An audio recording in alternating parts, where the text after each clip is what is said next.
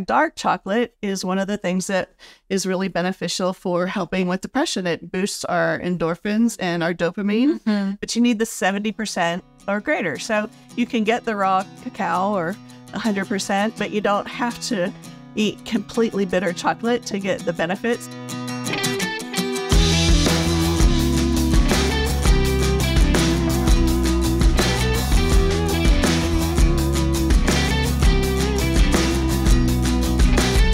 Well, hey, you guys, welcome back. Happy holidays. Welcome to the Dr. Crockett Show. Welcome to the kitchen with us. I know, again, this wasn't supposed to be a kitchen show, like cooking show. Somehow the Dr. Crockett Show has turned into all kinds of fun, sweet things. And today I'm super excited to welcome back our very popular and amazing guest, Sam Blumenthal. Sam, welcome back. Thank you so much for having me. It feels like home here. Oh, that's one of the nicest things you could say.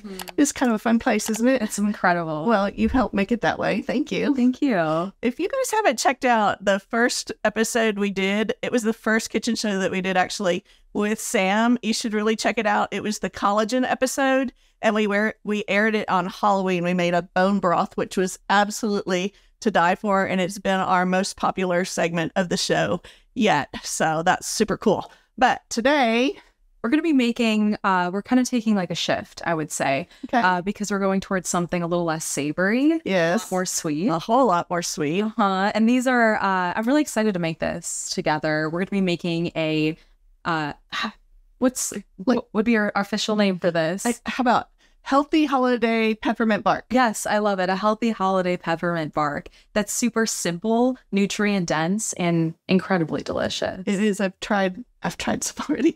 We had to test it just to make sure it was okay before the show. Yeah, and we're doing a little bit of like maybe like a Food Network swap or like a cooking show swap, because it does take some time to kind of set in the freezer. So what's also special about this recipe is it's no bake. And I'm sure during the holiday times, if your family is anything like mine, you have things on the stovetop, in the oven. This is something that you can really get kind of out of the way a little bit quicker without the use of so many other appliances. And without so many ingredients. Yeah. And if you have kids or dogs in the way, y'all can't see this, but our co-stars are on set with us. I have Ollie right here next to me. Don't y'all worry. You're always like, where is Ollie? He's right here. And then Topher, who's Sam's special dog, is with us today too. So even with like kids and dogs and pets and everything going on, this is a super easy recipe to make. We wanted to emphasize just the slowing down and giving yourself grace. And we thought it would be really fun to have something that was satisfying and made you feel good and still didn't require just a tremendous amount of effort. We want you to be able to slow down and enjoy your family too. And they're going to enjoy this as well. Just make sure if you do have dogs around, we are using chocolate today. Oh yeah. So just make sure you're clean with your process, or maybe they're outside or in a different space. Yeah. Well, cool. Sam, why don't you start by telling us the rest of the ingredients beside the chocolate? Awesome. So our ingredients today, we're going to be using some dark chocolate, kind of a combination of 70%, and also we'll do some semi-sweet. Okay. The cool part about this recipe is you can truly pick whatever kind of percentage of cocoa you're looking for, or cacao that you're looking for. But we're doing a nice combination of 70% and semi-sweet today, and we'll get into a little bit more of the health benefits in a moment. We're also going to be using some Greek yogurt, vanilla, peppermint. What else do we have? These are semi-sweet chocolate chips, pomegranate seeds, and a little bit of orange zest. We'll be using too. So perhaps these are all ingredients that you probably already have. Did you mention them? I did mention them. We'll mention them again. This is super important. Yeah. We're going to be using so much peppermint, chocolate, fruits, proteins, heart-healthy fats to create something that is so flavorful, nutrient-dense, and delicious. Love it. Okay. So how do we start? Awesome. So the first thing that you do want to get started before you begin all of your cooking processes is we're going to be working on melting our chocolate in a double boiler. Yes, and I have a very fancy double boiler, please note. So we got to the cooking segment today. I realized I don't have a real double boiler. So I hacked it, which is what you can do too. So we have a big stock pot that has about this much water in it. The water is about up to here in the stock pot. We want it to heat up enough to create steam. And then you can either use a metal mixing bowl, or what I used is a frying pan that fits over this. You just want something that fits over the top of it so that the steam comes up from below and is actually going to melt our chocolate. So it's going to be an indirect heat, so we're not actually burning the chocolate. So yeah, burnt chocolate. No good. No, not good at all. We want to get that going before we begin our chopping process. So in here we have a combination of 70% dark chocolate and also our semi-sweet chocolate as well. Cool. And so while you're chopping, I'm going to talk about the health benefits. We could. That's awesome. I love that. So in my practice, I'm a GYN surgeon for y'all that don't know me.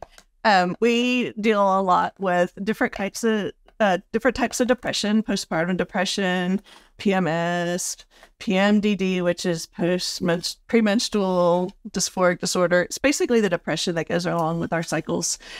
Sometimes a seasonal affective disorder, which we're going to talk a little bit more about today. So chocolate, in fact, dark chocolate is one of the things that is really beneficial for helping with depression. It boosts our endorphins and our dopamine, but you need the 70% or greater. So you can get the raw cacao or 100%, but you don't have to eat completely bitter chocolate to get the benefits. So today we're using mostly the 70% for the base bark. Yes. And I mean, that's really important because if we're not feeling satisfied by what it is that we're enjoying, it's very difficult to feel, if we're not feeling like emotionally satisfied, it's very difficult to feel also physically satisfied. Yeah. So we want the addition of all these health benefits from the 70% dark, but kind of for some, depending on your taste buds, flavor profiles, food preferences, maybe just a straight up 70% dark chocolate's not really going to be your cup of tea, so to speak. So that's why we want to get a combination of some of the sweeter flavors too.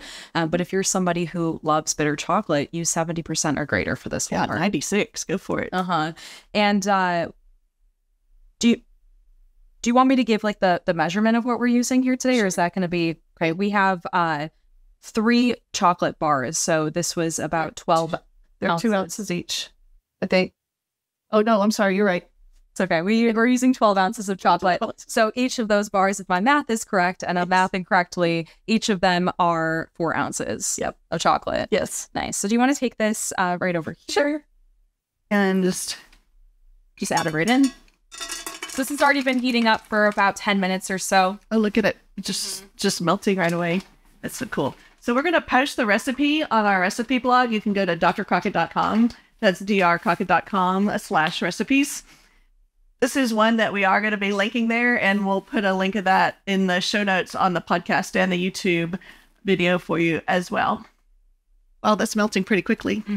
So you guys are going to want to make sure you have a little towel to wipe down the condensation on the bottom of this. And then my counters are granite, so we're going to set right on it. But if you have a counter that is not heat proof, you need to put a heat pad down.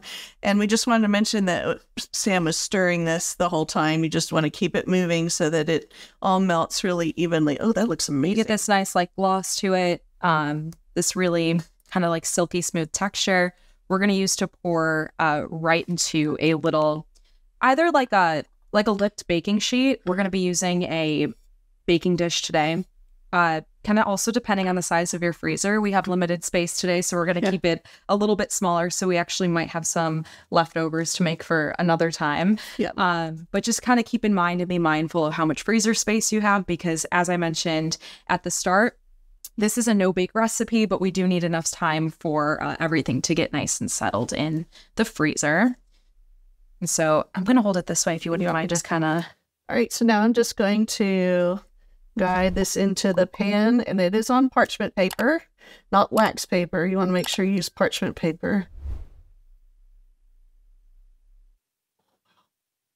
I'm going to turn it this way so y'all can see.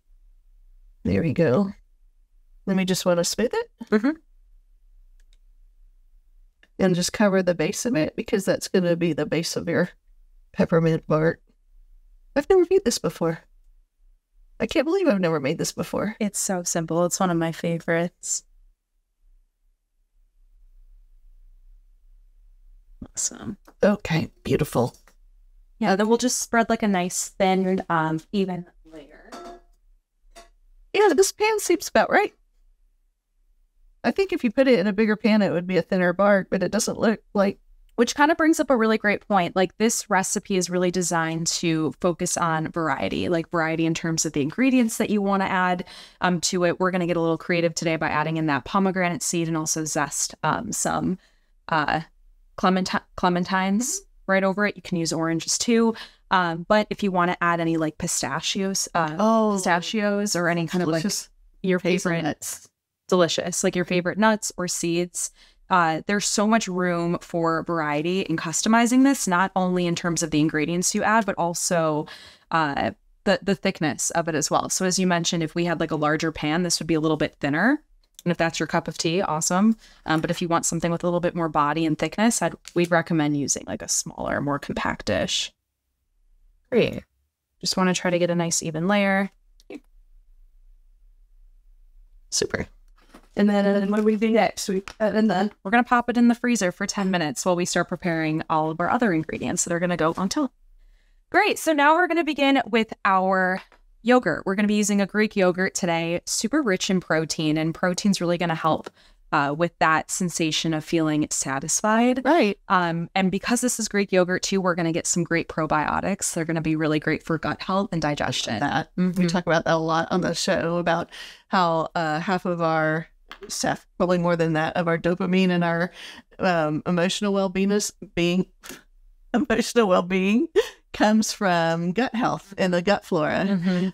So this is perfect. Yeah. Using a little natural probiotic here. And in addition to that, we have like 70 to 90% of our whole immune system in our gut. That's right. So by feeding it with some great gut bacteria, we can really take care of our gut health. So we're adding in just a little bit of vanilla just to help sweeten this a little bit more. This is just a plain Greek yogurt, and we'll give that a nice little mix. Okay, so we added a little vanilla in just for a little bit of sweetness. So you guys know that most of the time on the show, we talk about whole food, plant-based diets. This may be an exception if you're choosing to add some dairy products. Yogurt is great not only for the protein that you mentioned, but also for vitamin D and for calcium.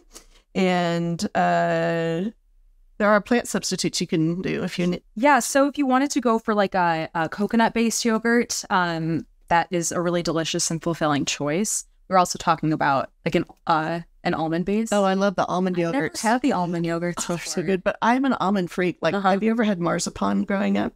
No. No?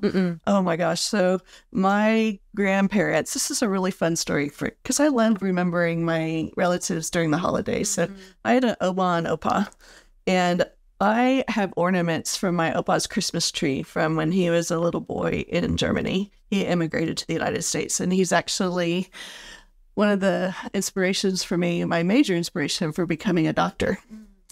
So he immigrated to the United States when he was a teenager and learned English and went through engineering school in New York. And I always thought that if he went through all of that to provide a better life for me, that I had an obligation to use my gifts to the best of my ability. So I just decided I was going to do as much as I could with what I had. And now that I do robotic surgery, I always joke that all my grandmothers were seamstresses and my grandfathers were engineers. And that's how I became a robotic surgeon. That's really beautiful. I love that. Yeah. But one of the stories he used to always tell us about was in their stockings he lived in northern Germany, it was Denmark, back and forth. Oranges in the wintertime were extremely rare. And so things that we take for granted, like pomegranate, these were extraordinary treats, the figs, the dates. And so we still to this day put nuts and an orange and an apple in the bottom of our stockings for Christmas. That's so beautiful. Isn't that fun?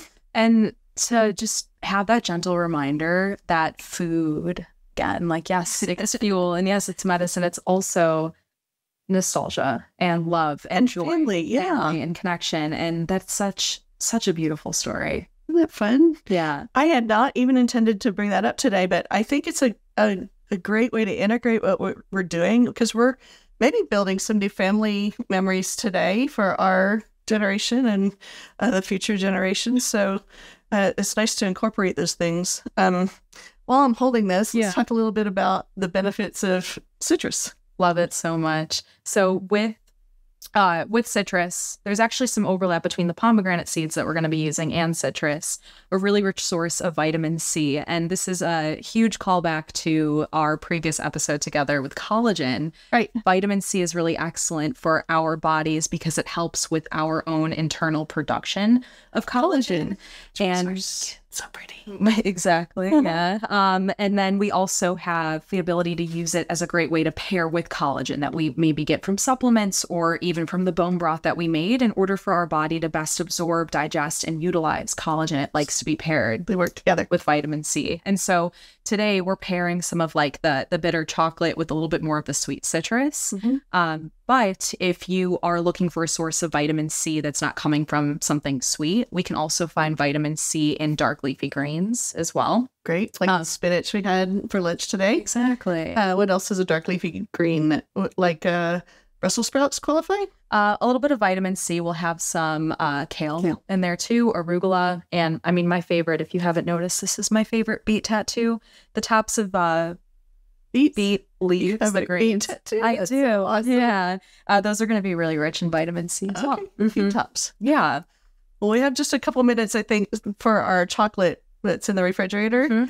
I think we have time to talk about the benefits of peppermint. Let's hear it. Okay, this has so much, y'all. I started thinking about the chocolate, of course, and I can rattle those off. But the peppermint, I really hadn't put it all together until I looked it up. I got to read it for y'all. Y'all are going to crack it, especially since I'm a gynecologist. So, the benefits of peppermint: it's used for the common cold, cough, inflammation of the mouth and throat, sinus infections, and other respiratory infections. It's also used for digestive problems, including heartburn, right? Do you ever have somebody say they just need a peppermint? Yeah, right? I never thought about that much. It's used for heartburn, nausea, vomiting, morning sickness. Hello, all our pregnant patients. Irritable bowel syndrome, cramps of the upper gastrointestinal tract, which is your stomach, bile ducts, which is your liver and your gallbladder, bacterial overgrowth of the small intestine, and gas. So they're talking about abnormal bacteria overgrowth in the small intestine. Our lactobacillus that's in our yogurt is replacing it with the good bacteria. So the peppermint's not counteracting this. It's getting rid of the ones that the lactobacillus need to replace. Oh, there's more though. Some people also use peppermint for menstrual problems, preventing spasms during endoscopy procedures, fevers, headaches, to reduce stomach bloating after surgery, and as a stimulant. Peppermint oil is applied to the skin for headache, muscle pain, nerve pain, toothache, inflammation of the mouth, joint conditions, bad breath, menopausal symptoms, hot flashes during treatment for breast cancer. Excuse me. Cracking up. This is hitting women's health so much. Itchiness of the skin during pregnancy, otherwise known as PUPS. Hives for repelling mosquitoes, for reducing plaque, and for reducing nipple discomfort during breastfeeding. I bet babies really like it too. People use peppermint oil to relax the colon. Some people inhale it for treating symptoms of cough and colds and to reduce stress and improve mental sharpness. What I love so much about the use of peppermint for our cooking today is I love using like peppermint cane because it's very like symbolic of holiday time. And if this is a recipe that you want to make when it's not the holiday time, even just using like peppermint leaves or like peppermint oil drops too, just to get that flavor in there, or maybe even a pop of grain in this recipe.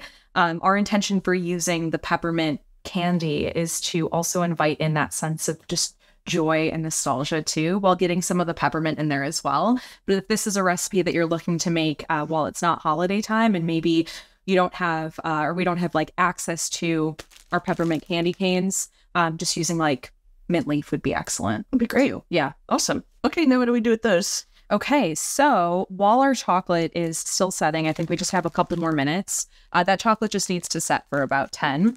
We're going to take a rolling pin, and whatever aggression you've had from this holiday season, you can really take out to peppermint? On the peppermint. So I'm letting you do this. Yeah. Passing the baton. So you can like roll it out, or sometimes what I like to do is you just kind of, Oh, that's very satisfying. Yeah, let's see if you guys can see this. Here we go. It's harder than you think. So, yeah, we're doing it in a bag to minimize cleanup. It's a lot easier to do it this way. there's a lot of pieces all over the place, right? A lot of powder. You want some? And sure. And with this, I like to create a little bit of variety in terms of the size of pieces too. So we can get like some of like the dusting that's happening, but also I like when some of the peppermint is whole because it gives like a nice little mouthfeel and texture.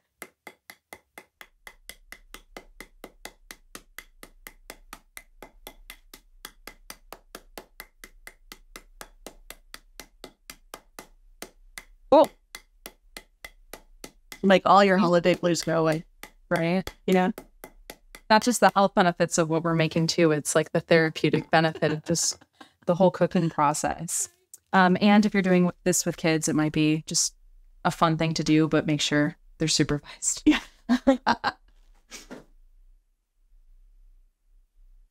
Sunset. Yay. So there's our chilled bark. Boy, that was fast. So fast. Yeah. Cool.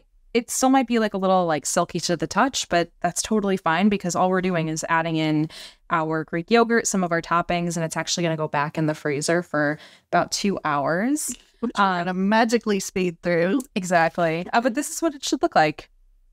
Cool. And so when you line your parchment, I want you to put a little bit more parchment along the side so it's easier to pick up. Cool. Also, let me wash my hands real quick.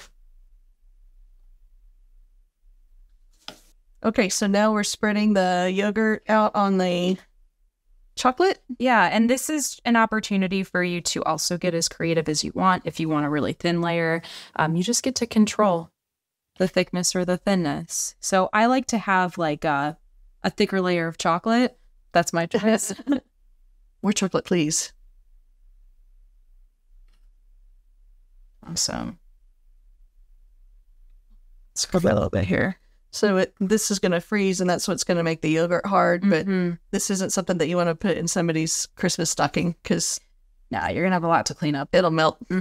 Yeah, so that's the kind of the caveat of this is you need to serve it straight from the freezer so that it stays hard because it'll melt when it stays out, and it will store up to 2 weeks between parchment paper in the freezer. Although mine is not expected to last more than about 2 hours. I think 2 minutes. There's no way it's lasting 2 weeks. I must be honest. Let's be real. So, while you do the honors. This is so good. Yeah, we'll go ahead and just sprinkle that on top. Okay, here goes our peppermint. Oh my goodness, that's so beautiful. It smells so good. It's already clearing up my sinuses. Okay. We'll get a little bit of our chocolate chips. Lovely. So these are the semi-sweet, the little mini morsels. They're so cute. Yeah, you can also do cacao nibs too if you want more magnesium. I forgot about magnesium in the chocolate, right? Really great for heart health and blood flow and muscle cramping as well. That's why we like it around PMS time, right? 100%. And if you want to help me, if I'm going to get my hands red, you're going to get your hands red. Okay. So we're going to try some of these pomegranate seeds too. The red is so festive. I haven't used pomegranates in my holiday cooking before very much. Well, we can also add to this beautiful dish for a little bit more of a pop of color to get kind of the red and green vibe going, is some mint leaves. But I don't know if we have mint leaves today. I have mint. I have some. You do? Yes, I just happen to have some, and I really hadn't planned it. Oh my goodness. Yeah, look. This was set up from our lunch. Incredible. Oh, yeah, isn't that pretty? Yeah, so I was going to use it for our tea, and then we ended up having pomegranate juice instead. Amazing. Look at this. We have a pop of green, so much mint. Oh, it smells so freshness. Good. Oh, you're tearing them up. I'm making... My pieces are too big. All right. So... this is going to go in the refrigerator for 2 hours. You're so much better than I am at this. Well, what I love so much about kind of this like teamwork process today is that we have an opportunity to infuse our energy into what we're making. And if we are coming into the kitchen, and if y'all are watching this and want to create this or any kind of recipe that you're making at home, whatever energy you're bringing forth to this space will go directly into what you are creating. I love that. And if You taught me that. Yeah. You know, and if it's like that cheery kind of positive, exciting energy, like that's going straight into the dish. Though in my personal experience, sometimes the holiday time can be a little stressful, and sometimes that inner light feels like a touch dim. A little dim. So like holiday blues, or if you're like me, I suffer from seasonal affective disorder, or SAD, SAD. That's something that is due to the shorter days during the winter months. And I've had it since a kid. I always kind of get the funk. I am very dependent on the sunlight. Mm-hmm. So we talk about in our medical practice about things that we can naturally do to help prevent depression or blues, and of course, if you're really suffering from depression, please go see your doctor. And, you know, there are medications that are available that are wonderful, but we're going to talk a little bit about just some natural things. So chocolate, for sure. Mm-hmm. The orange we talked about. So citrus is helpful. Mm-hmm. Sunlight. So if you live in a place where you don't get much sunlight, try to get out first thing in the morning and get at least 10 minutes of sunlight when the sun is coming up. If you can't, there are sunlight lamps that you can buy, and I find those helpful because it helps extend the exposure of the sunlight into your eyes. Exercise is great. Sex, if you're able to have some, great. So those things all increase your dopamine and help with depression. So in lieu of not having a sexual partner right now because I'm single, I'm going to have some peppermint bark. I'm going to have a lot of peppermint bark. So with that too, like as you're creating your recipe, if you notice, you know, that what might feel like a negative energy, rather than using this as a way to absorb that negative energy, how can we reframe that? Right. How can we transform or recreate something that might feel negative when the sun's out, when the sun's not out, etc., into something fulfilling and enriching and energizing? And so whatever energy you bring into the space, into the kitchen, know that that is welcome. It requires that moment to create a pause and say, okay, what's showing up for me? Is this something I want to transfer? Or maybe this is something I want to transform. I love that idea. So we're transforming the dark days of winter and the holiday blues that come after everybody's gone and all the packages are opened into something joyful and beautiful that we're full of gratitude for. I love it. We added a little bit of salt too to kind of offset some of the bitterness and bring out a little bit more of the sweetness. And we're going to pop this in the freezer for 2 full hours. 2 hours. Stay with us. We'll be right back. Whoa. Oh, 2 hours later. 2 hours later. Oh my goodness. This is magic. And a different sheet. It looks so pretty. And it doesn't have green on it. So we're going to add a little bit of our mint. Does this one have salt on it? Yes. Okay.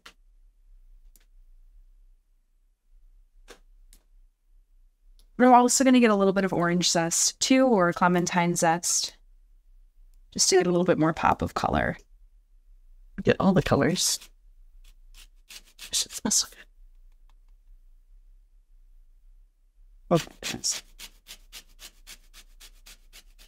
Oh, flavors meld so nicely. Mm-hmm. I think the point that you were making earlier about how the vitamin C and the magnesium, all of the things that we eat work together to help increase our collagen and our health is super important. Mm-hmm. Because especially in the way we think in Western culture, we think one thing that we take does one thing. Like you take an antibiotic, it makes the bacteria go away. But when it comes to our food and our body's chemistry, it's a whole lot more complicated than that. And things are additive. So that's the other thing I really like about this recipe. It's all sorts of goodness in here. Oh, that's pretty. Whew. Yay. Okay. Ready to break a piece? Not have a little bit? Yeah, sure. I need to try some. Amazing. Incredible. You are amazing. Thank you so much for being a guest on the show. And let's try a piece. So, yeah, when you're ready to break it, honestly, it's just like it's helpful when you have the parchment paper that's sticking up. On the edge. On the edge. Or do you need a knife? I have one right here, actually. Just like this. So this is kind of the consistency we're looking for. And then I love seeing that layer too. Lovely. Break. Oh, thank you so much. Thank you so much. Cheers. Cheers. Happy holidays, you guys. I hope you have a safe and happy holidays, and may all your wishes come through, and we will see you next episode, which is actually mocktails. We're doing alcohol-free, really amazing drinks next week. Delicious. Just in time for New Year's. So join us for the next episode. Thank you for being here. Bye, y'all. Bye. And let's go, bud. Let's go. Oh, can we do this every week?